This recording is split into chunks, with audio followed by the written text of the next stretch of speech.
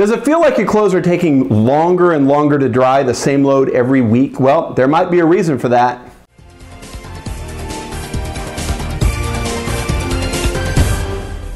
Cleaning your dryer might be the last thing you're thinking about, but keeping it in top shape ensures that it's running efficiently and isn't turning into one huge fire hazard like the house that burned around the corner from us. Well, it only takes a few minutes to get this job done. Number one, start by removing everything from the top of your dryer and wiping down the machine.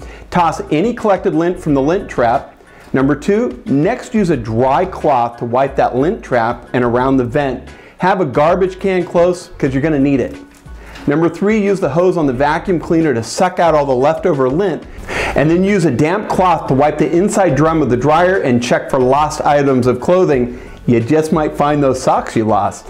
Number four, do a quick cleaning with warm soapy water on your lint trap, wipe it dry and replace it.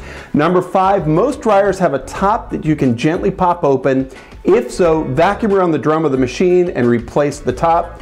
Number six, pull the dryer away from the wall and vacuum out the vent hose and vent, because that can be a real culprit. If you do this twice a year, you're going to have a much happier dryer and a better utility bill and a lot lower chance of your house burning down.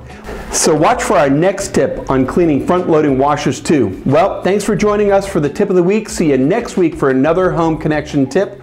Enjoy yourself.